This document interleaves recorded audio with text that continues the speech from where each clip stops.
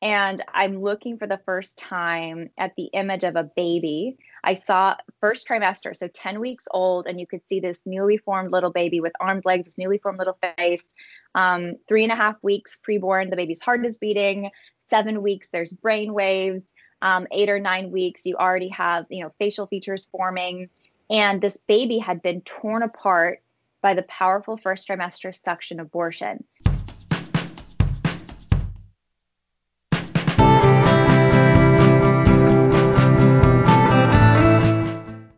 Hello, Classic Crew, and welcome to today's episode of Let's Be Classic, featuring pro-life activist Lila Rose of Live Action. Let's Be Classic is a series on my channel where I get to interview some amazing people and have you get to know them in a more personal way. And I'm so excited to have Lila Rose on today's episode. Now, before we get into the interview, I would love if you would consider subscribing to my Substack. If you become a premium subscriber to my Substack newsletter, you will get access to exclusive content not available anywhere else, and it will come right to your inbox. You'll get 2 exclusive videos a week, a weekly article. You can also listen to a recording of the article if you don't have time to read it, and you'll be able to submit questions for live stream Q&As as well as content pitch contests. If you'd like to see more of what I do here on my channel and make sure that you do get access to all of my content, you can head over to the link in my description box or head to classicallyabby.substack.com.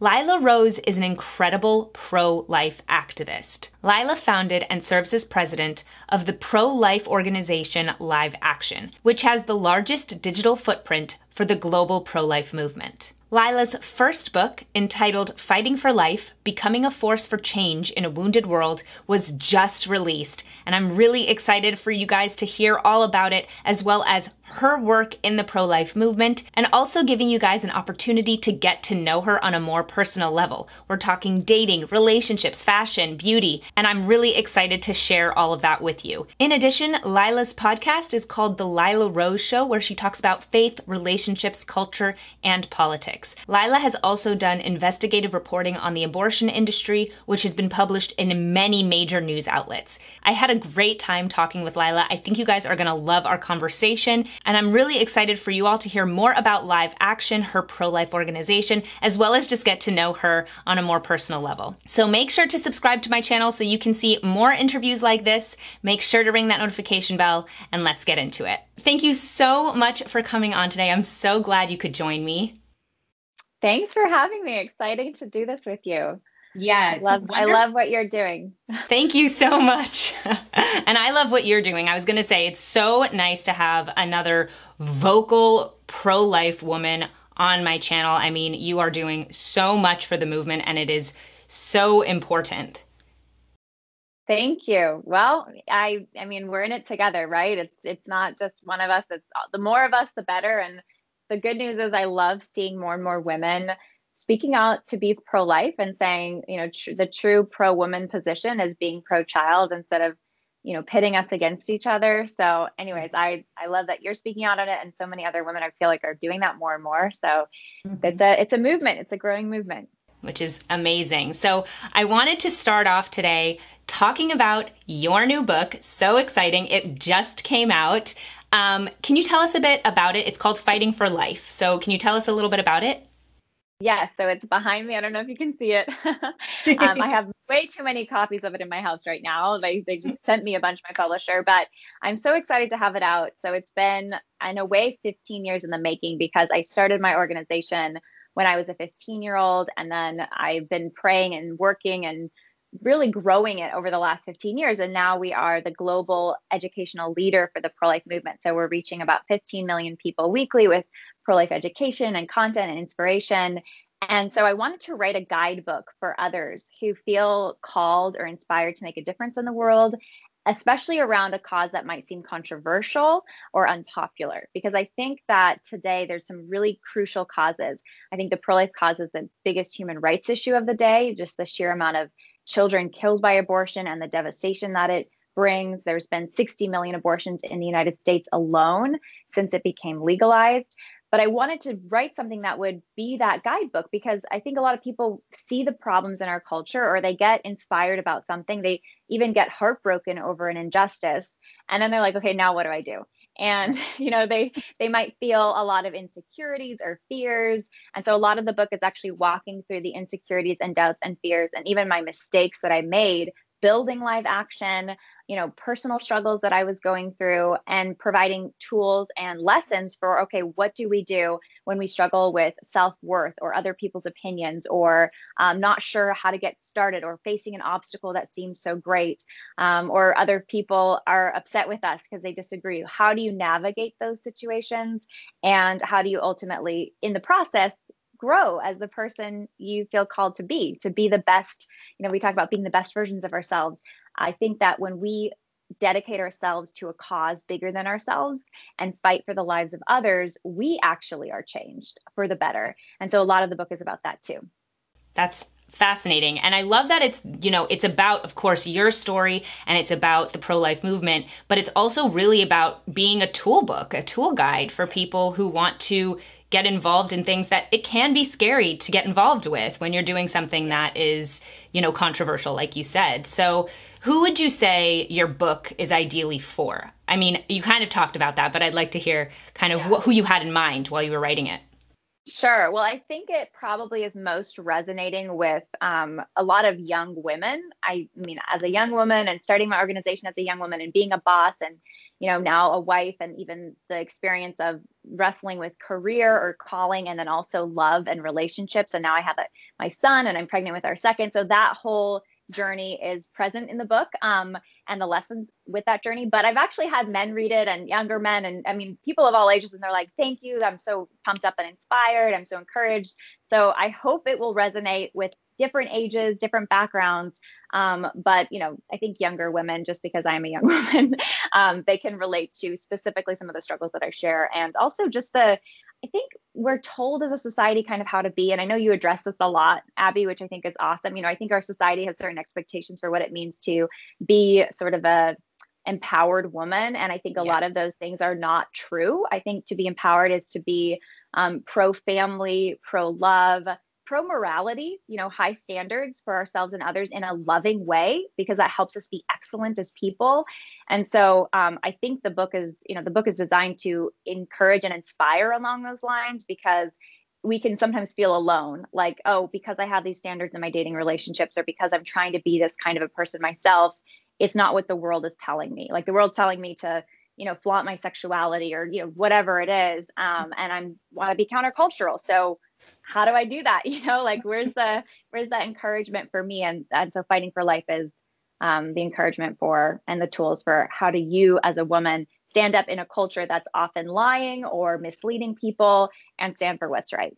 Yeah, no, I mean, again, I think that is so important for young women, and really just people generally, to hear and to read, and to have that boost from somebody who is doing it. Someone who's living that life. It's not just someone who they can't point to and say, well, she's not doing that, but you've done it, and you're accomplishing it, and it's incredible. So how did you decide that was what you wanted to write about? And have you I don't actually know. I mean, this is your first book. So what was the process like for you of writing this book? So it was long and difficult. There were a lot of books I wanted to write, and I'm actually working on another book already. So there's a lot of books, I think, in my soul. Ever since I was a little kid, I'm like, I want to be an author. That was one of my, I think, first dreams. So it's very exciting to finally birth Fighting for Life. I will say it's very hard to write a book. And I waited until I'm in my early 30s. I waited until I feel experienced to really write about something that's useful for other women, about how to fight and how to stand up for what's right. I wrote this specific book because I really feel like we are at a crossroads increasingly. And I think that that's both politically and culturally. I feel that, and I mean, the last election was so crazy, right? Yes. An unprecedented amount of people turned out to vote. There were good people on both sides, a lot of concern over a lot of issues. And I think, during the pandemic, and then it was, after the pandemic, in the middle of a pandemic, and I had just given birth to my first son, and I'm working on this book, and I'm writing it, and I'm thinking, okay, it's more than ever, I feel there's this question of what really is right and wrong in our society. Who has the moral clarity? Because I think there were moral concerns on both sides when they went to the voting box during the last election. So it's like, how do we prioritize moral issues when we Yeah. get into politics? How do we prioritize and even navigate our own personal lives during unprecedented challenges? And I think that there's this desire, I feel like there's a desire from people in our culture today to just want to know, how do I make my life happy? What is, how do I make my life meaningful? And there's so many mixed messages. So anyways, fighting for life is what I've discovered. First, one fundamental principle is knowing our worth as individuals. I believe it's a God-given worth, and seeing the worth in others and putting others and the value of human life first. I mean, there's a lot of concerns, there's a lot of interests like career and ambition and prestige and education and all these things, but at the end of the day, it's about love. It's about serving each other and becoming the best we can be. So a lot of the book is about how looking at political and cultural issues through that lens, and encouraging people, and telling my stories to say, I had to struggle with my own self-worth as a young woman, and in some ways my calling and even my cause to fight for the lives of preborn children and their mothers, I couldn't really access that cause fully if I was at war with myself, right? And so a lot of it is working through the interior stuff that we should work through. And I think it's hard. It requires opening our hearts, getting vulnerable. So, some of the book is about that process and why that's a process for, I think, all of us to go through it in one way or another. Absolutely. Absolutely. I think that it's going to do great things for the people who purchase it. I'm excited to read it. I'm waiting for my copy in the mail impatiently. We sent you one. You haven't gotten it yet, huh? It is on its way. It is, okay. I've checked. Sorry, it's not there yet. No, I'm very excited to read it. It is on my book list. I have to run and get it, and I'm really excited to read it. So let's talk a little bit about your organization, your nonprofit, Live Action. So your history in the pro-life movement is amazing. You started when you were 15. Can you share your beginnings with those of my followers who don't know? Yes, I would love to. So I started Live Action, my nonprofit, when I was 15. We weren't really a nonprofit yet. We were just a student group. And it was born out of heartache that I felt, and this moral clarity, this moment of moral clarity that I had, which I really think was a gift at a young age. So I'll just share two quick stories.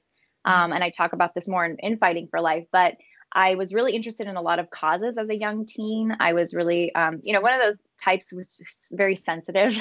I know some people listening might be able to relate. Like, you just kind of feel, you're kind of an empath. You feel deeply about the world and other people, their struggles and injustice against them. And so anyways, I found out about abortion as a young girl when I was becoming aware of a lot of other causes and really the existence of evil. I think as a kid, you might think back to a moment when you really, for the first time, were like, realize that evil exists, that that there's injustice in the world. And maybe it was something that happened against you as a child personally, or maybe it was somebody that you saw being hurt or something you saw. But for me, one of those moments was I was reading this book because I loved reading. And it was actually a history book on abortion. Weirdly enough, like, I found my parents had tons of books in their house. This was one of them. I don't even know that they knew they had it. But in the center of the book were images. And I'm looking for the first time at the image of a baby. I saw first trimester, so 10 weeks old, and you could see this newly formed little baby with arms, legs, this newly formed little face. 3.5 weeks preborn, the baby's heart is beating. 7 weeks, there's brain waves. 8 or 9 weeks, you already have, facial features forming. And this baby had been torn apart by the powerful first trimester suction abortion, which is 30 to 50 times more powerful than a household vacuum. So it's really incredibly violent, and it tears the baby out of the mother's womb and into pieces typically. And looking at this image, I was just heartbroken. I was just moved really deeply. And I just like, is this real? Is this happening? What is this? And I learned that, I kept reading at the time, there were 3,000 abortions daily in America, that this was the most prevalent abortion procedure, this image that I was looking at, what had been done to this baby. And so, I started to research and study the issue more. I came across Mother Teresa, who some of you might know about. I'm sure you've heard of Abby. And she's this little nun from Calcutta, India. She worked with the poorest of the poor. She worked with the totally destitute, and she was a Nobel Peace Prize winner because of her works of charity and love. But she said, whenever she had the opportunity, she said, abortion is the greatest destroyer of peace. She didn't say racism or sexism or economic inequality. She made this distinction, and she said abortion is the greatest destroyer of peace. And I remember reading her words as a young teenager and just being really shocked and surprised by that she would say that. Mm-hmm. And why did she say that? Because in an abortion, a mother is turning against their own flesh and blood. The bond of love that should exist between a mother and a child is broken. And the place that should be the safest, the womb, is become a war zone.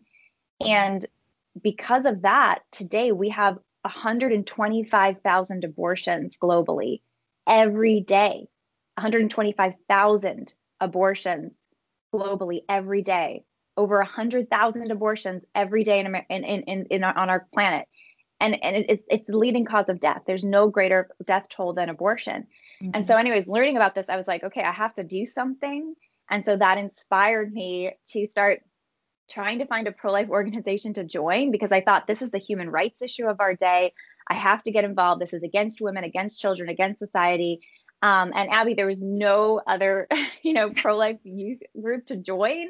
Mm-hmm. I grew up in San Jose, California. So it's Silicon Valley, near San Francisco. There's millions of people here. And there was no nonprofit to join to do education of my peers. So then I was like, okay, I guess I have to start it. I don't know what I'm doing, but I'm going to just get together with some friends and we're going to start this organization. And so that was the first step. Wow, that's an incredible story. I mean, it's true. For me, the thing, I've been pro-life, that's probably been the issue I've been the most solid on my whole life. And it started for me in a similar way. I didn't see the image of an aborted fetus, but just seeing the images of an ultrasound, of like 4D ultrasounds, and seeing the photography that they did in the book, like A Child is Born, where you can see the baby's, tiny little fingernails, and you can see at like 8 weeks that it looks like a baby. I mean, it was just, it changed everything. And I think, that's why they say, right, that so many of these abortion clinics don't want women to get ultrasounds, because as soon as a woman sees an ultrasound, she sees her baby. And that was how I felt when I would look in these books and I saw these images. So I totally understand. And then seeing what you saw at 15 of that same image, but now the extremely violent version, the horrible evil of that. I can imagine how that inspired you to start your own organization. So as a pro-life advocate and the creator of the anti-abortion nonprofit Live Action, what advice do you have for those of us who want to be more involved in the movement? It's a great question. So I think first, it all starts with education. So educating ourselves is the first step. And that includes, studying fetal and embryonic development, looking at actually how abortion procedures are performed, seeing how it affects women, like looking at the studies, the metadata of how abortion harms women psychologically, emotionally. A lot of abortion activists today are like, no, women are great after having an abortion. And the studies reveal that there's short-term relief that can come from the end of an unplanned pregnancy, because, it's seen as this problem and often women feel pressured or scared. But then it starts to sink in. There's this deep, I think, ingrained trauma. That's a family member that was killed, whether you identified him or her as your son or daughter when that child was killed. That was a life that existed that is now gone. And you were a mother for a short period of time. And that stays with you. And there's studies that show, like, as time goes on, how that trauma builds. And sometimes it manifests through addiction or through even suicide or other mental health crises. And so I think educating ourselves about this is key. Once we have enough, I think, confidence with our own education, which is key. If you're not feeling aware enough on the topic, you're not going to want to talk about it with other people, right? Mm-hmm. So Live Action actually has this online free mini course where you can learn pro-life apologetics, for how to answer tough questions, because a lot of society is conditioned to be pro-abortion, right? They're conditioned to say, well, my body, my choice, it's for women. And so you have to be prepared to give an answer. But once you feel, you've done some research, you've started to explore the issue, I think simply sharing the message with one other person, maybe sharing on social media, maybe sharing with a friend, maybe sharing with a family member, then connecting with other pro-life advocates. Live Action has an ambassadors program where you can connect with others. We support Students for Life chapters, so you can get connected on your campus or your college.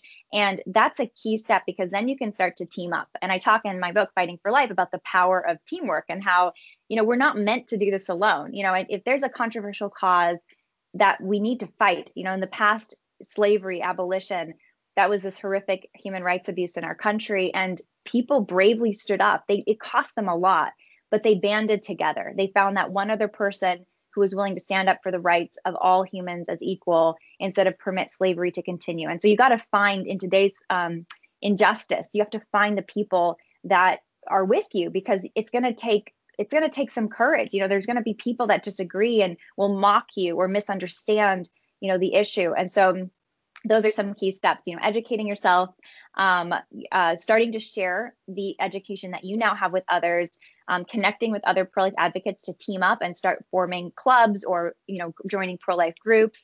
And then, along the way, suddenly you're part of this movement. And I believe it is the human rights movement of our day, because of the extremism of this issue, the incredible death toll, the fact these are children that are dying. It's done in the name of women, and we need everybody. It's a cause for everybody. So I would urge you to check out Live Action and please get educated and join the fight. Yeah, I believe in my pro-life video, I linked to Live Action because there is so much information available on the website. And I think it is so important for us to understand what we're fighting for and know enough about it. So I think, and another thing that I think is exactly right, what you're saying is, and something I try and do here on my channel, is creating a supportive community for yourself when you are trying to either make changes or just be a little bit more vocal about what you believe. And I think that having a community is what allows you to feel confident to go enough to go out and speak what you think and make differences, because otherwise going out alone, it's very difficult, it's scary, and it can make you feel like you're going to get canceled and you don't know what's exactly going to happen. When you have some people kind of who have your back, I think that really makes all the difference. And I think one other thing that helps a lot too, and I have a whole chapter on this in Fighting for Life, is heroes. I mean, I think heroes give us inspiration to stand up again and go against the grain. So who are your heroes? For me, some of my heroes were Mother Teresa. I mentioned her earlier. She had moral clarity. She loved people sacrificially. She stood up for other people. Corrie ten Boom was a woman, a Dutch woman during the Nazi regime, when they basically took over her country and they were shipping off Jewish people and political dissidents to concentration camps and committing horrific slaughter. And she stood up and she said, I'm going to try to rescue the people that are being horrifically treated. And she sacrificed so much. She was taken off to a concentration camp in the end for that. But she did that because she wanted to fight for other people's lives. And so having models of people, who went against the system, who dared to speak out, who dared to be different, who loved sacrificially, their focus wasn't themselves. It wasn't their own careers or fame or being, having millions of followers on TikTok or, whatever it was, or being really gorgeous or like super fit. I mean, not that those things are bad, by the way. You can have millions of followers and be beautiful and super fit. Great. But what's your end game? Is your end game to serve other people and make their lives better and protect the vulnerable? Or is your end game yourself, which, by the way, is not going to make you happy in the end? That we're not made to just love ourselves and then stop there, right? We're made to value ourselves so we can also love others. So anyways, I think that's key to ultimately getting in the fight, is having heroes that show us and model sacrificial love. I totally agree with that. So I wanted to talk a little bit about kind of the pro-life arguments. So on my channel, I put out my fair share of pro-life videos, and I actually did a response video to some of the comments in that original video. Of course, I got a lot of hate comments, so I was responding specifically to those. But I'm curious to know, what are some of the most common arguments for abortion, and how do you respond to them? Of course, we can go to Live Action. I'm going to recommend to all of my followers that you head to Live Action to get a more in-depth picture of this, but I figure this would also be great. We get to talk to Lila Rose herself, so I might as well ask. Yeah, so I think as far as the most common arguments for abortion, I'll list a couple and then some responses. But there's a lot. We could kind of talk about this all day. There's all kinds of different arguments or debates around this. But I think one fundamental one, which you've I'm sure heard before, is my body, my choice, meaning I have bodily autonomy, and if I don't consent to pregnancy, then I have the right to end my pregnancy, right? That's, I think, a very commonly made argument. And so, in that case, I would say, first of all, I actually agree, my body, my choice, in the sense that as a woman or as a man, I think you should have bodily autonomy. People don't have the right to hurt you. You have the right to protect yourself. I completely agree with that. You should, people should respect your body, as I think we should respect our own bodies. When a woman is pregnant, there's another body involved. There's a child. An embryo is a human being. It's a unique individual human life. The science is crystal clear on this.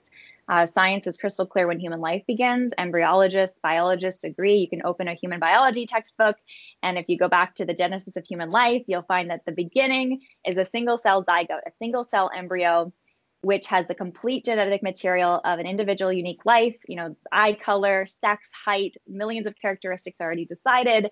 And that cell is self-actualizing in the sense that it's not being told by other cells what to do. Like our body, our cells communicate. This is the whole body of the individual. And all that he or she needs is time and nourishment to grow. And he or she will rapidly grow if her life is not ended. Or his life is not ended. 3.5 weeks later, the tiny embryonic heart is already beating. The nascent heart, by 7 weeks, 6-7 weeks, brain waves are already forming or firing. I mean, it's incredible how quickly this baby grows. So that being said, if you are pregnant, you do not have the right to end the life of your child. Just as if you were a mother of a newborn and that newborn was totally dependent on you, you don't have the right to kill that newborn. A child's dependency, another human being's neediness, doesn't give the person who is responsible for them the right to kill them. Right. And so because of that, that's why I'm pro-life, and I think mothers deserve support. I don't think that means that every woman who's pregnant is in the position to raise her child. That's why I think adoption is such a key part of the pro-life fight. And there's a lot of nuances around that. But the solution is never to kill. And I think we can all agree, and I'll just close with this as the kind of capstone of this response. We can all agree, and I hope anyone listening will agree with me when I say it is always wrong to intentionally end an innocent human's life. It's always wrong to intentionally end the life of a human being. And I hope everyone agrees with that. If you don't, there's other problems, right? And abortion intentionally ends the life of an innocent human being. And because of that fact, abortion is always wrong. So we should fight for mothers. We should care for children. We should improve the conditions, but we should never resort to lethal violence against a child, no matter how small they are, as a solution or as somehow a right. Yeah. So that's one. I can do another one. I don't know how long we have, but that's, I think, one of the most prevalent ones. No, I mean, you are absolutely welcome to give another. I think that's a great argument, and I think it's so important for people to understand.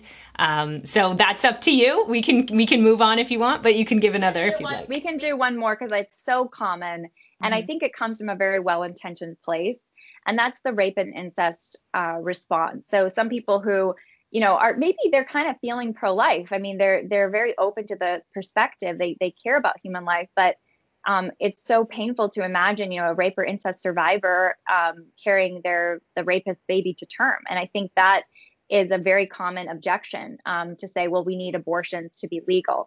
And I think, first of all, it's important to note that 1%, even less than 1% of all abortions have to do with a child who's conceived in rape or incest. So the vast majority of legal abortions today over 2,300 abortions a day in America are elective abortions. So that means the mother just didn't feel she was ready, or there was a boyfriend pressuring her. It had nothing to do with rape or incest. That being said, I think we have to really examine this question.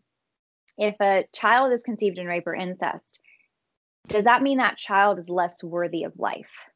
Yeah. If you have a father who ends up in jail or becomes a mass murderer, does that change your value as a human being?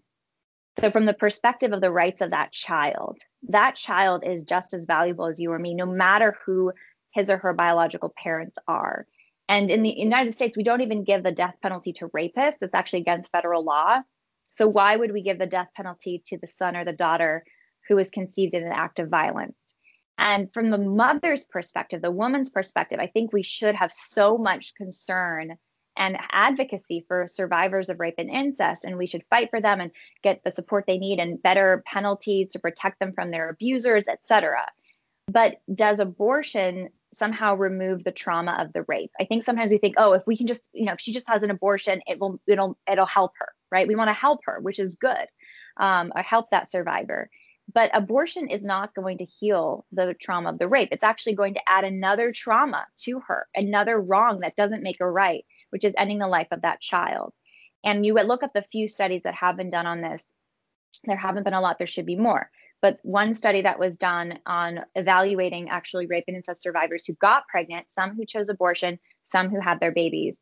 Of the ones who chose abortion, the majority of them regretted it and wished that they hadn't.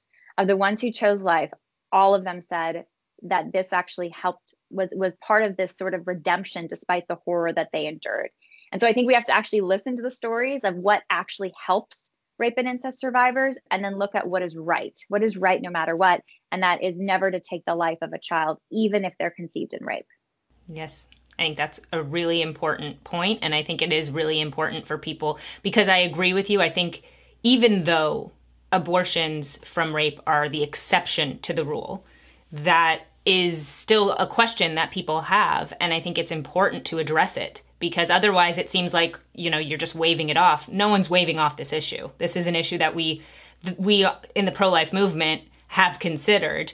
And especially with the statistics that you're bringing up regarding the fulfillment that mothers feel when they do bear the child of their attacker. I mean, that's really important to note, I think. Yeah, she's a victim, but I think there can be a certain resonance that your child's also a victim. You're both victims. You're in it together. And that doesn't mean you have to raise that child. It doesn't mean that, it has changed your life fundamentally. I mean, that is a fact, carrying a child to term, being a victim and survivor of sexual violence. Those are big things. Big things, but that doesn't mean your life is over. That doesn't mean you don't have a future. And that doesn't mean that there's not redemption and that child isn't worth it. Absolutely. So moving on to some lighter topics, I wanted to talk about you being a mom. So your son is about a year now and you're pregnant again. That's so exciting. What has motherhood been like for you? What was pregnancy like? What is pregnancy like being a pro-life advocate? I mean, I think, in my experience, when I was pregnant, it felt, it was incredible. I mean, I could imagine everything that I was reading, the development, and I thought it was incredible. So I'd love to hear your perspective. Well, first of all, it gave me such a profound pregnancy now and pregnancy with my son. And I also did have a miscarriage several months back. And each pregnancy, and we lost our son, we named him Jesse. Each pregnancy has taught me even more profound respect for my body as a woman, and just that I can create new life. And I'm just going about my day, doing my thing. And there's a life that is just growing rapidly in me, this beautiful human being. So I just am wowed by that. I think it's just crazy and weird and amazing. When you really think about it, you're like, wow, there's another human in you that's growing rapidly and you're just like living your life. Pregnancy also made me even more convicted about my work. Oh my goodness, like you have now this visceral reaction when I, study abortion or debate abortion on, doing media or just talk about it. I know what it is to be a mother. I know what it is to have felt a child kicking inside of me and be completely dependent on me. And I know the violence that abortion is. I've studied it, and to think that we permit this, we celebrate this, we tell women it's good for them, it makes me that much more upset and passionate to stop it. So there's that element. And oh my gosh, there's so much more on, like, just now, like my son. So Peter is 1, he's 16 months now. And just, the wild ride of watching him grow. Like, it's people like, I think there's a lot of, mom stuff of like, it's so hard and kids are so messy and it's so crazy. And yes, it can get crazy and messy and hard. I completely agree with that, but it's so beautiful. I mean, my son is just like, is magical. And I know a lot of other moms see this too. Like, when we give ourselves permission to slow down for a second and just marvel at just how amazing these little creatures are, these humans entrusted to us. And I just feel privileged. I mean, I feel incredibly privileged with my son, and now with our next baby, and to have carried our other son for the short time we had him. And yeah, it's just a blessing. And then getting to watch my husband be a dad, like, that's the other thing. And I'm sure you'll just geek out, Abby, when you guys have your next, and watching your husband be a dad, because watching the tenderness and, marrying well matters. The number one things I look for in a man was someone who really wanted to be a dad, because I think as women, it's like, is he attractive? Like, yeah, make sure he's attractive. Do not be with him if he's not, to you. He should be attractive to you. Is he kind? Is he hardworking? Like, yeah, sure. All those things. Is he fun? But does he want to be a dad? Like, does he love kids? Or does he want to love kids? Maybe he's like, they're kind of foreign to him. And so watching my husband just like love on our son and play with him and just be a good dad. I mean, it's obviously incredibly attractive, and it's just beautiful. It's beautiful to get to see that too. Yes. And see their bond. Yeah, absolutely. It's really funny because Jacob has been the one since we got married who's like, let's have a baby. And I'm like, wait. Give us a second. But yeah, he's ready to go. No, he's going to be an amazing father. I'm sure he will. And that's way better than a man who is scared of kids. I mean, and there's good to have some healthy fear, because it is like it's a huge deal. But I think this sort of like mentality of rejecting kids entirely because of fear, or because of, your own personal pursuits or whatever, you're just missing out on a lot of beauty. Yeah. A lot of beauty. I mean, yes, of course, I can't wait to be, a mom and pregnant again. But yeah, it was an incredible opportunity the first time, and now we're just waiting for the second time. So what books would you recommend for either pregnancy or motherhood? Did you have any books that you depended on or look to now, or anything like that? So there's 2 that come to mind. I read so many books, like all the popular ones, obviously What to Expect When You're Expecting, Bringing Up Baby, like all these like typical parenting books, a lot of Montessori books. I'm really into the Maria Montessori method about, really the child really self-directing their exploration as they're very young and growing and learning about the world. And that's like, having wooden toys and trying to avoid like things that are very unnatural for the child in their play space.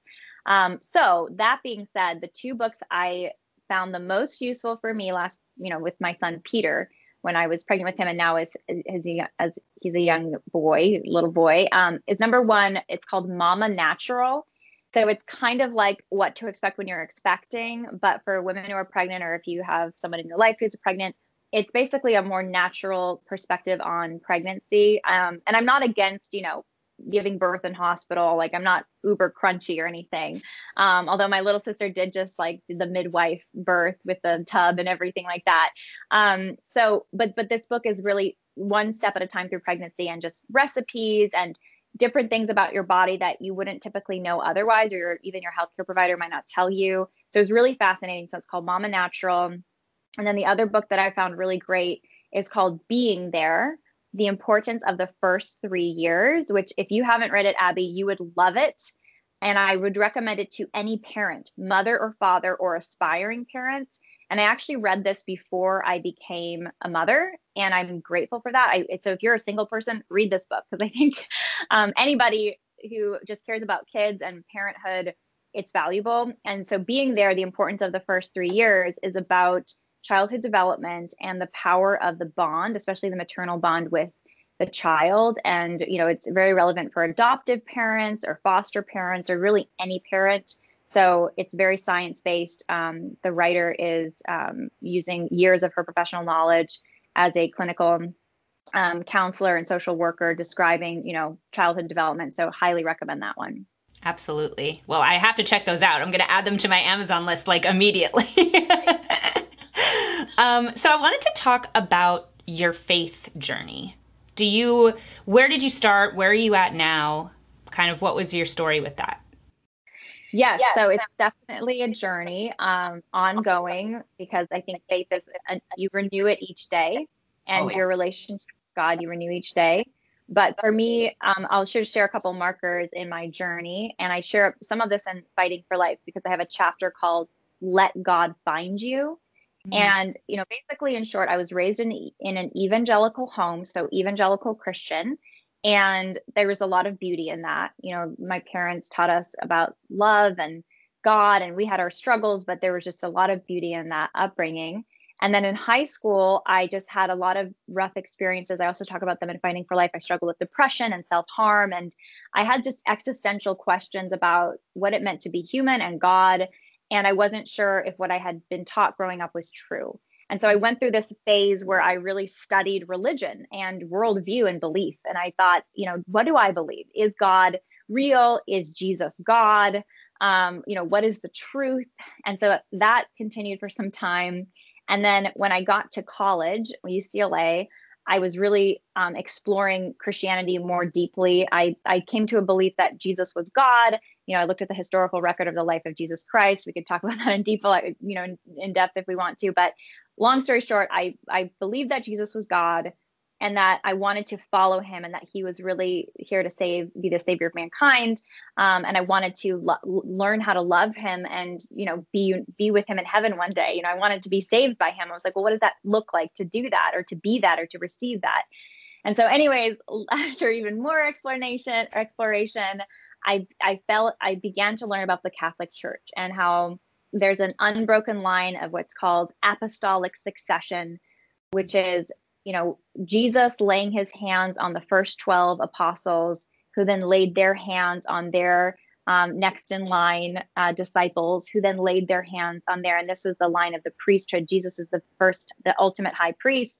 And then he ultimately is creating this line of priests in the line of Melchizedek, which is, the Jewish priest. Mm-hmm. And he's basically transforming how we worship and what worship even is. And then he gives himself on the cross to die for us. And he ultimately leaves us the Eucharist, which the early church understood to be Jesus's body and blood. This is Holy Communion that we take as Catholics. So I began to learn all these traditions and the logic and the history behind it, and how it made so much sense against the words of Christ. Christ says all these very mysterious things in the Gospels that I never fully understood. But now looking at the tradition and how the early Christians understood it, and looking at this 2,000 years of Christian history, I was like, wow, it all of a sudden made sense. And then I started to explore the Catholic Church more, and I realized, what it taught about the human person and God, the magisterium of the church, so the official teachings of the church, which were unbroken and, had been developing for 2,000 years. It was so beautiful and logical, Abby, and consistent. It didn't go against science or reason. It invited in science and reason, and it was just so coherent and beautiful. And so I was like, this makes so much sense, And then with the Eucharist, learning about Jesus and the Eucharist, that he left us his body, blood, soul, and divinity, and asks us to actually receive him in Holy Communion. I mean, that was like the deal breaker for me of like, oh my gosh, I want to receive Jesus in this intimate way. So anyways, I ended up becoming Catholic in college. And I'm still on the journey because I'm still learning how to be Catholic and how to just be Christian, and how to, be the best woman I can be, and let God love me, and let God use me and become, who he wants me to be. So I am a work in progress. But becoming Catholic was really the pinnacle, I think, of that faith journey and really arriving into its fullness. And now I'm just, becoming it more each day. Yeah. No, I love talking about faith as a journey, because I know that I am definitely on a path, and it's something that I talk about very openly with my followers and my subscribers, that, you know, I grew up Orthodox, Jewish, and then it's called going off the derech, which means going off the path. That's the Hebrew word for it. And I definitely did that when I was in my master's program, when I was in my early 20s. And now, as I met my husband, the two of us are kind of working our way back to being Orthodox again. But it's important to us that we do that. But it's a process. And even when we reach the point, quote unquote, of being Orthodox, you know, it's always still going to be a process, because you're always still trying to get closer to God and closer to quote unquote perfection. Obviously, none of us can be perfect, but we're all trying our best to aim for that standard. And it's always going to be a pursuit, not necessarily actually reaching that pinnacle. So I love hearing other people's stories. But I had a question about being pro-life and being religious. And I think it's kind of clear that being religious would inform a pro-life position. But in my opinion, and I think most people would agree with me, that being pro-life is also the only scientifically sound position. But how does your faith inform your work with live action, despite the fact that it isn't the main purpose of it, right? Like, we can sit here and say that there is science behind what we think. So how does your faith come into it, if it does? Right. It's a great question. And, you know, first of all, I think the science is on the side of the pro-life side because of the reality of when human life begins. But science doesn't teach morality, right? So science teaches us or shows us about the world around us. You know, we can test and study and say, this is, you know, how, you know, gravity operates, or how, you know, this tree is growing, or, you know, about this disease or whatever. Science doesn't tell you what's right or wrong. And so everybody ultimately discovers a belief system or moral code. And I think that the most true and consistent moral code is given to us by a God. There comes religion. And I think it's written on the human heart. So even if you don't believe intellectually in God, I think there's something deep in every human person that we can see. Oh, it's wrong to kill somebody, right? It's wrong to cheat. It's wrong to lie. And so that to say, you know, my faith deeply inspires my work. Jesus Christ is the ultimate example of laying down your life for others. He laid down his life for me, and I believe, you know, humankind. And he shows me by example how to live, and he gives me the opportunity to love. But I would say it doesn't matter your religious background or where you're at in your journey with God, or if you even are wrestling with, is God exist? You can all agree that there is an absolute morality, and that morality includes it's never right to kill an innocent person. So in that sense, faith inspires me. But I was pro-life even when I didn't know what my faith was. You know, yeah. I was hardcore pro-life, even when I wasn't sure if I even was a Christian or if I was anything, you know. So I don't think that you're precluded from being pro-life if you're not religious, which is awesome. We have pro-life atheists and, you know, pro-life agnostics and every kind of pro-life. But I do think my faith has made it that much more deeper. And also I will say, I believe there's something called God's grace. And that means, you know, God gives us all special help. He created us. He loves us, I believe.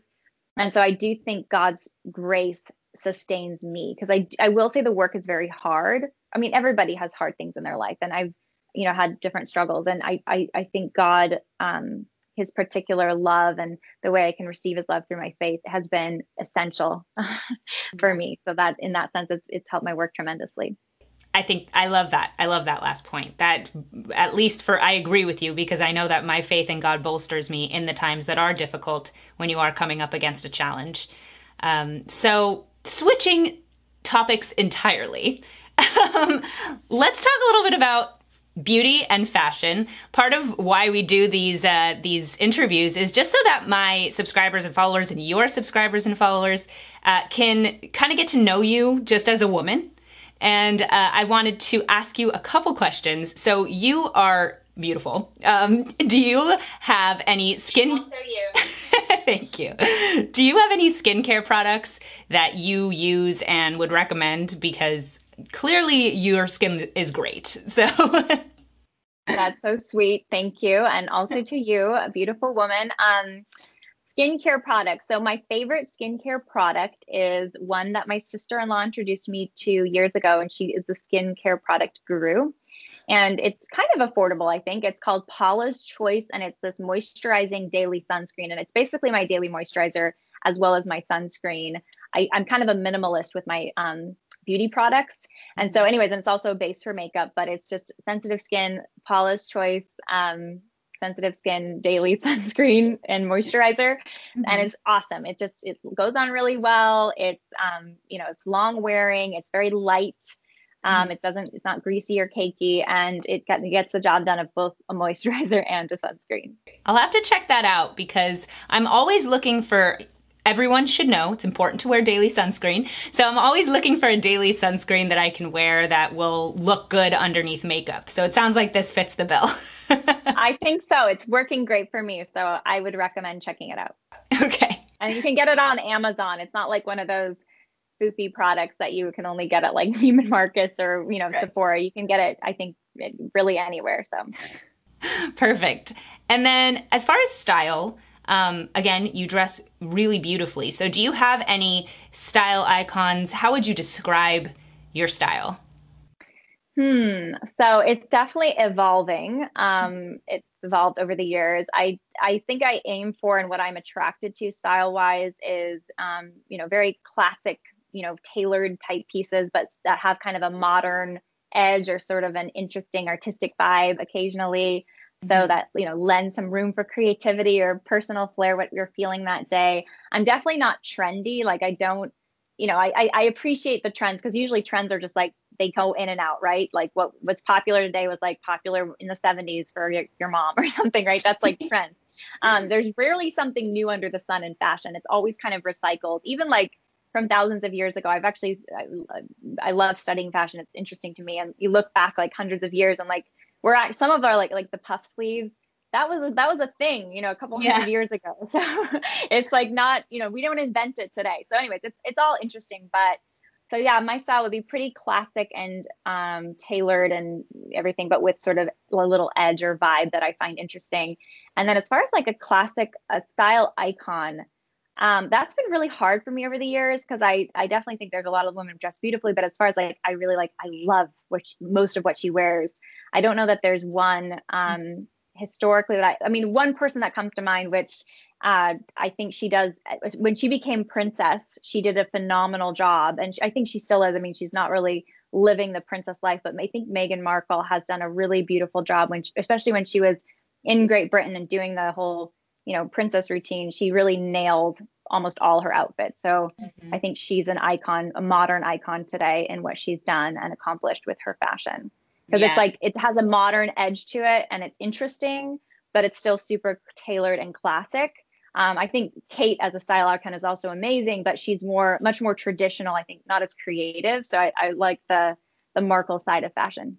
Oh, I see. I totally see what you mean. Some of Meghan Markle's dresses, they have these very cool architectural designs to them that don't detract from the femininity of the look, but they definitely add something a little bit different. And I know what you mean about Kate Middleton as well, that she's more on the traditional side. I would say that I like both a lot, and I think I tend to be a little bit more flexible with trends and incorporating them into my outfits, but as a general rule, I don't tell people that they should follow trends because I think it's most important to find styles that actually work for you specifically, as opposed to trying to just kind of follow what's popular. And 3/4 of the time, man, that stuff does not look good on me. So I can understand why it wouldn't look good on most people. These things are just... Well, and I think that's so good. Like, wear what you do feel confident in. And, I think our bodies are so beautiful and human beings are so beautiful. I mean, there's whole like industries built around selling images of human beings' bodies because they're so beautiful. That's why like sex sells, because human faces, human bodies, we're just designed to just find them beautiful. And I think that's a good thing. Obviously, we should approach it with this respect and even reverence, because beauty should inspire respect as opposed to like wanting to consume or use other people.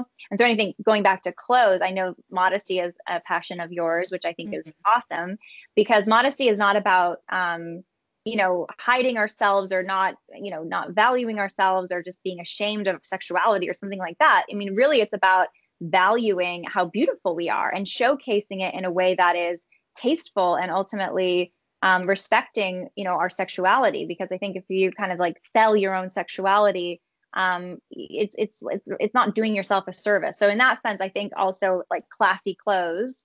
And there's a lot of like gray area here. I'm not like a prude of like, you can't wear sleeveless shirts or like, whatever the like, stereotype is. But I do, I, class, this idea of classiness is a lot about respect for the, and a kind of a reverence for how beautiful we are, and wanting to, have clothes that are worthy of our bodies. Like we have to be worthy enough for us, which is like clothes that we do feel beautiful in and do showcase us. I totally agree. So the camera died, but we are back, and we are going to be talking a little bit about dating and relationships.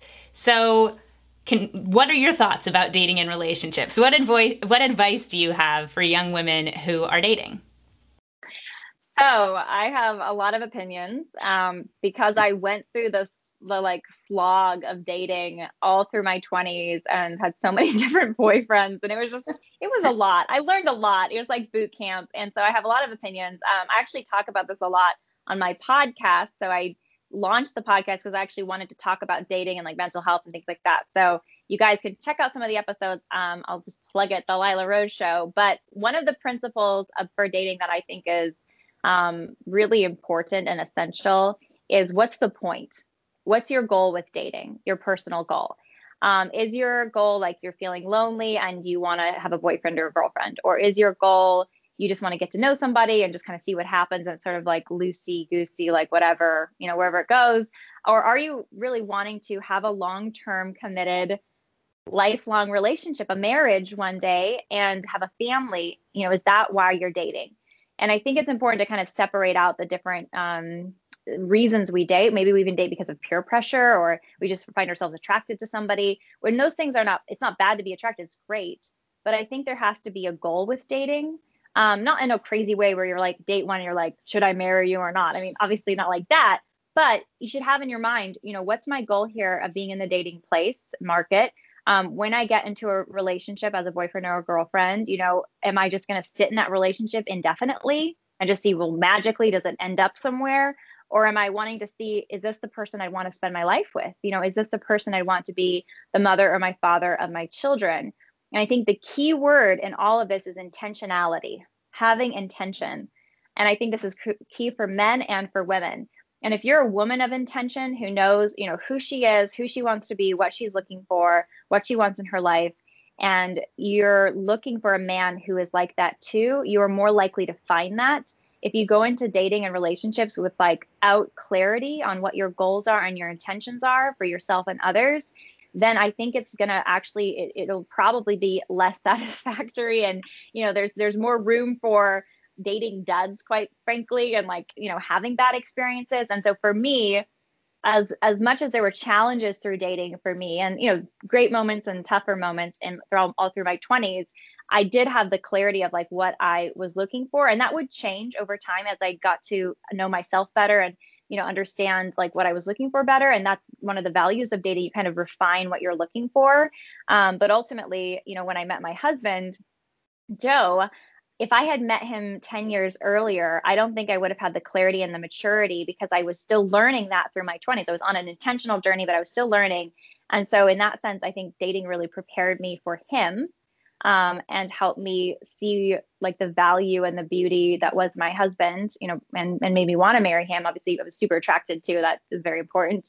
But I want to say one other thing, and my last like big advice on this is, I do think it's so important to have your morality set on sex too, because sex can so color and change how we view our relationships. And, infatuation is real. It's not bad, but it's real. And that can really make us, bonded to or committed to someone that we're not ready to be with, or is not right for us. And so I'm very much too, this is like the old school, maybe it sounds old school, but I actually think it's really revolutionary today. I'm very much about sex is within marriage. It's with your lifelong spouse, and it's when you're ready to have kids. And I know that's super countercultural because today it's like, what's the big deal? As long as there's consent, sex is fine.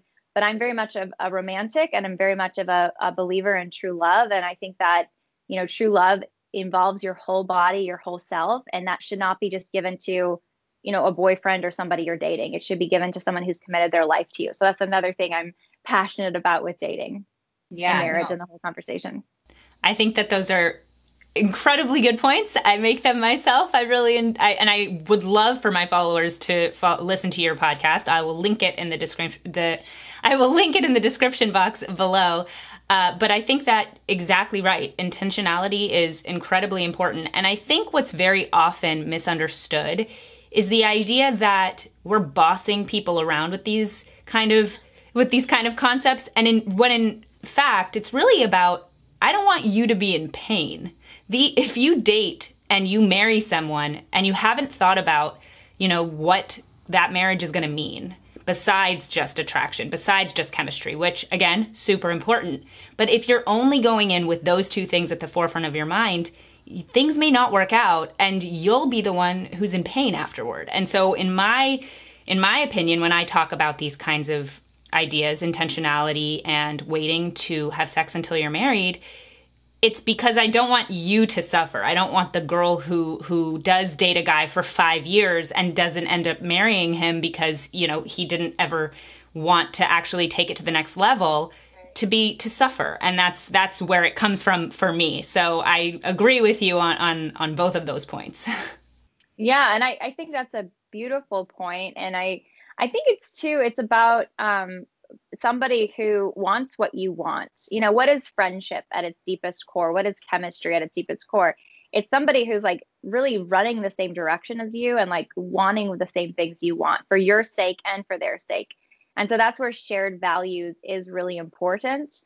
Not just shared values about like what you like to do for fun, or, you're not bad people. You try to be honest and, hardworking, but shared values in terms of like, what do you want for your future? What do you want for your future family? What do you want for your what's the purpose of your life? What's the big goal of your life? Is it, to love God and other people, or do you have some other goal? You're still figuring it out. And so I think having that alignment, and one of the biggest alignments my husband and I had, we had many alignments when we were dating and discovering each other and, falling in love. And one of the biggest alignments we had was this view that marriage was forever. We're both 100% against divorce. And that's really, I think, misunderstood today. A lot of people are like, well, if you don't like each other, or there's, big issues, you probably should divorce. And we were really committed. No, when we promise each other till death do us part, we mean it. And we're going to fight for each other. And I think I had so much confidence in him that he would fight for me. And I know he has so much confidence in me that I would fight for him. And that was a big part of discovering each other and the commitment we made to each other. And one of the reasons I chose him, like, there's no prenup, there's no like, well, if it doesn't work out in the future, we'll divorce. It's like, no, we're in it together for life. And there's so much, I think, beauty in that. Absolutely. And I say something I've said at a couple of weddings, definitely to friends who are getting married, is you choose love every day. Love is not something that you just feel. It's not just something that happens to you. When you get married, there are days where it's not going to be easy, and you choose love every single day. And that's how you have a marriage that lasts. And so I definitely agree that it's not that my husband and I very much feel the same way. And that's how I knew that I trusted him and I trusted us to get married, was because neither one of us was ever thinking divorce was on the table. It was, when we get married, this is forever. We're going to choose love every day. So, and feelings come and go, whether because there's something you find you don't like about your spouse, you get annoyed, or you have disagreements or misunderstandings, or, you just change as a person. And, that is part of life. And that's the power of choice. And our feelings do ultimately get connected back to our choices. Like if we're choosing and practicing in our own minds to understand our spouse and to forgive and to love, feelings will come. Feelings go, but feelings come. And so I can say today I have more passion and love for my husband than I did when we got married. That's not because it was like this steady, like, linear passion growing. There's definitely been moments where we had hard moments already, and, we're 3 years in, but that's normal. That's being human. And we shouldn't be afraid of that. Yeah, absolutely. So how did you and your husband meet? So we met through my brother. Highly recommend getting introduced by your brother. My brother is also Joe. So my husband's Joe and he's Joe. And they were working at they had the same job, working, they were colleagues.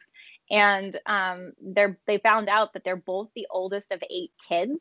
So my husband's oldest of 8, my brother's oldest of 8, and they're both Joe and they have the same similar jobs and they're both from the Bay Area, and so they're both like tall and handsome and athletic. And so anyways, my brother, I had actually just moved back. So Abby, I was living in DC. I think you're in DC now, right? Right outside of it, yeah. Okay, yeah, it's a super fun city, but I was like burnt out. I'd been there for over 4 years and I'm like, I miss California. So, and I also had the sense like I'm going to meet the guy in California. I just had this sense, I dated a lot in DC, didn't work out. And so I moved back to California for live action and to be closer to my family. And 2 months later, and my husband, actually, Joe, I didn't know him yet, but he had been in the Navy and he had been traveling the world serving our country. And like he'd been all over the planet, literally. And then this was his second career now. And so he had actually just moved back to the Bay Area too. So we had both just moved back. He'd moved back like a year before me, I think. And then, 2 months later, I meet him. My brother introduces us, and the rest is history. It's amazing. I love that. That's the best. We were introduced by a mutual friend, not my brother, but a mutual friend. What did your brother think when you started dating your husband? Well, they definitely liked each other, and Jacob is as conservative as the rest of my family, so that was great. He fit right in. My husband talks a bit more than my brother does. Surprisingly, I suppose, if you listen to his podcast. Surprising. But I think my brother was kind of taken aback because Jacob is loquacious, which I love about him. But he definitely does have a lot to say. So it was a little funny. But also, what my husband and we went very quickly. So we dated for 5.5 months, got engaged, and then we're married 1 day under a year from having started dating. So yeah, I think my family was mostly just kind of like, oh, this is happening quickly. I guess he's in the family forever now. Exactly. Yeah. So, yeah, it was pretty quick. I mean, we decided, I think we pretty quickly into the relationship because we both like knew what we were looking for.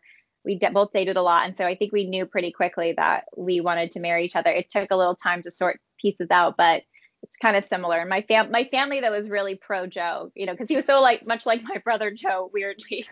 So they were just like, he's great. He already kind of felt like family in a way, which was awesome. That is the best. Yeah. And I'm so happy because my family, everyone gets along so well. So when my husband gets along with my parents and I get along with his parents, I always make the joke that we will call each other's parents just for fun, like while we're driving, just to say hi. And I know a lot of people have, some tension between their in-laws, and that's just not been the case for us. Thank God. I feel very blessed that has not been our situation. That's awesome. So work-life balance. You are, a mother, a wife, and you run this amazing organization. So how do you balance life and work? And what has stayed the same or changed since becoming a mother? Mm-hmm. So it's definitely changed the way I see time. I was already trying to be productive with my time before becoming a mom, but now I'm even more sensitive to, when I'm with my son, being present to him or trying to just be with him. And then when I'm doing my work, just focusing on my work. And I mean, time blocking is what they call it. Like, I'm going to do this uninterrupted, and then I'm going to break and I'm going to just go have lunch with my son or whatever. So it's definitely taught me even more focused time.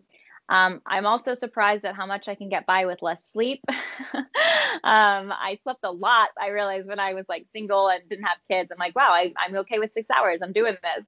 It's life is still great. I'm still working it out. So that's a work in progress. So it's always going to be a work in progress. It's like the daily dance of figuring out life. But I think time blocking has helped. Delegating and asking for help, going out of my way and asking, my mom, she lives an hour away, but mom, can you come over this day to help with Peter and be there for him? And I have this busy work day.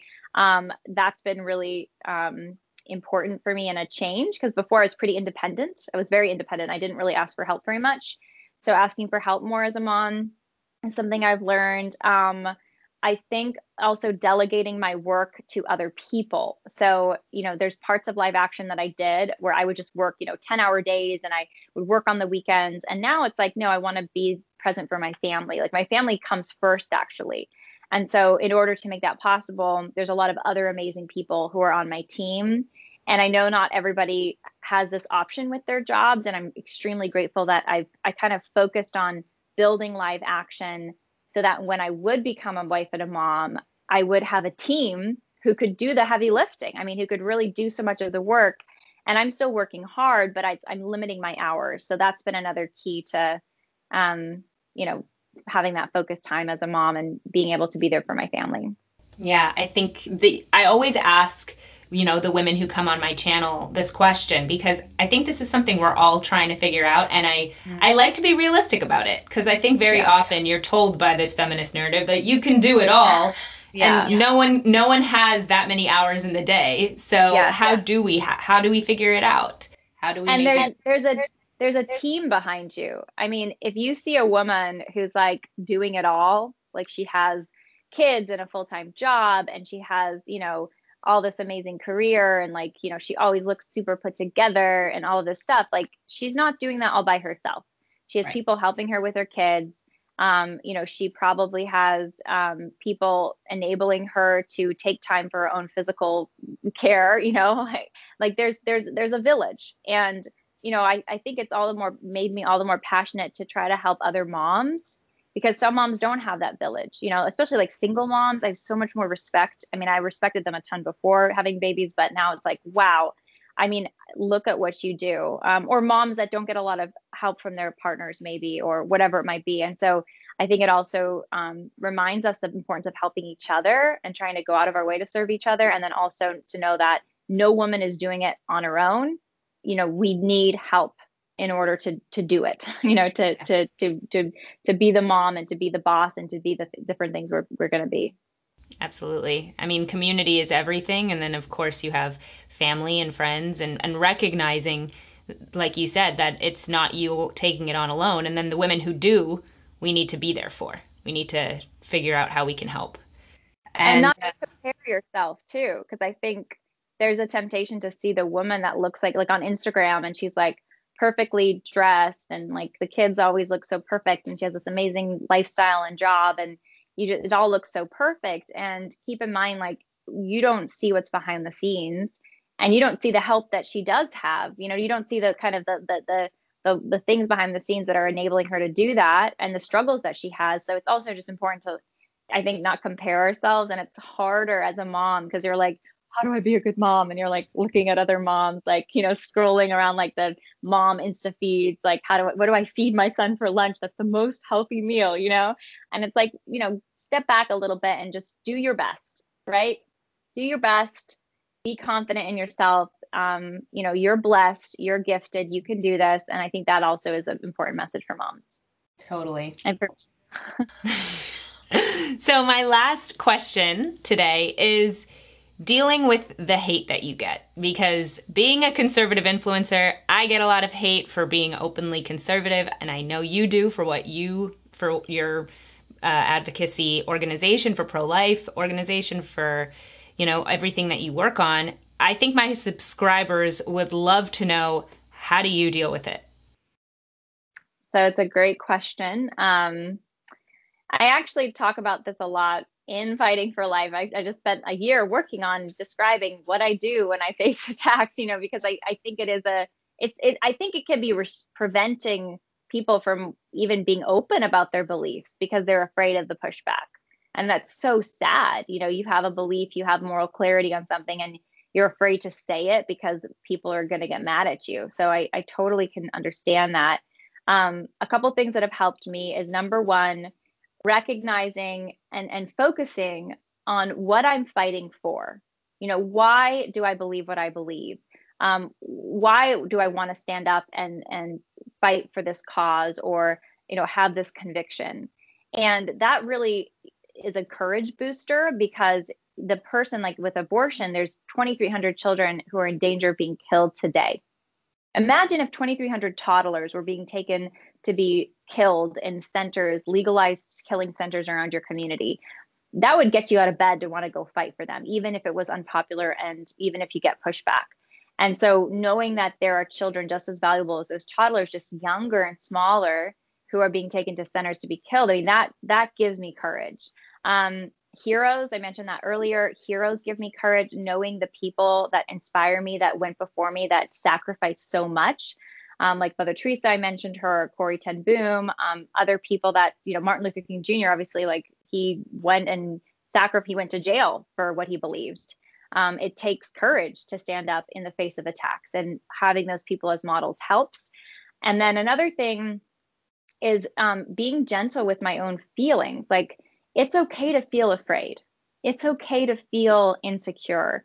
Don't let it stop there, though. We can still make choices no matter how we're feeling. There's a lot to be said for standing up even when your knees are shaking, right? And so when you do stand up, when you do speak out, even if you're a little bit afraid, you build courage for the next time. I mean, courage is a virtue, which is like a muscle. You have to practice it to grow it. And that's a daily choice, even when it's hard. It's like getting out of bed on time, or going to the gym, or eating healthy food. It's just doing it even when it's hard.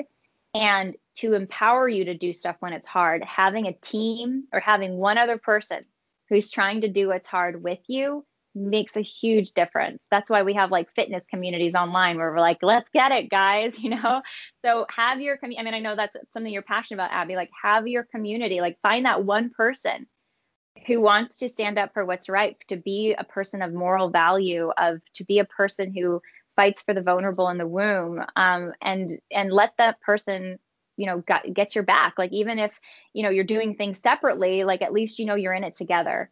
And I think that also really helps when you're facing attacks. Yeah, I love that you talk really more about finding the positive and focusing on the positive and focusing on why you're fighting, as opposed to, well, when I get hate comments, I feel bad and these are the things that I do. No. There's actually a reason why I get the hate comments. And that's because I'm doing something important. And I think that's... Oh, go ahead. No, I think that that's inspiring, is to recognize why that's coming towards you. And so it, in a way, it can feel like you are, depending on how you want to view it, bolstered by it, because it means you're doing something right. Right. And I think that, those people do not determine your value. And if you're getting flack for something, it could be because maybe you're being a jerk and you could be nicer. I mean, it's good to... I'm not a believer in like never read the negative comments. I actually don't believe that. I think some people are well-intentioned and sharing something, and you should consider what other people say. But there's a lot of anger and vitriol, because if you're speaking the truth and it means it's convicting people, it's pricking consciences, right? We all need that sometimes. And you're going to get blowback. And that's where, you're actually loving those people by speaking for what's right and standing up for what's right. We don't want to allow the lie to continue. If there's a lie about human value or dignity or sexuality, by being silent, you're not loving other people. And sometimes by speaking lovingly, you can create controversy or even anger, but that's ultimately maybe that person's journey. They have to go through an angry time. Maybe they need to hate you or think that they hate you, for a period of time. But what you said is still somewhere in their head or heart, and maybe it'll come around to them later in life, or, weeks or months later, where they're like, a life experience or something will change for them. And, that troll on the internet, you might have actually helped that troll, or helped that person acting like a troll. So I think that's another aspect of it that is important to remember. Absolutely. Well, thank you so much for coming on today. This was fantastic. Thank you, Abby. Thanks for having me, and thanks for everything you're doing. Yeah, absolutely. So yeah, make sure, all of my subscribers, make sure to give Lila Rose a follow on all social media. I'm going to link her below. I'm going to link Live Action below as well. Make sure to check out her podcast and her new book, Fighting for Life. So thank you again for coming on, and I hope to have you on again soon. Sounds good. Thanks, Abby. Thank you guys so much for watching today's episode of Let's Be Classic. It was wonderful having Lila on. Make sure to subscribe and hit that notification bell if you'd like to see more interviews just like this. Head to the description box to subscribe to my Substack newsletter and get access to exclusive content not available anywhere else at classicallyabby.substack.com. If you'd like to follow me on social media, it's at classicallyabby absolutely everywhere. Thank you so much for watching, and I'll see you guys in my next video. Bye!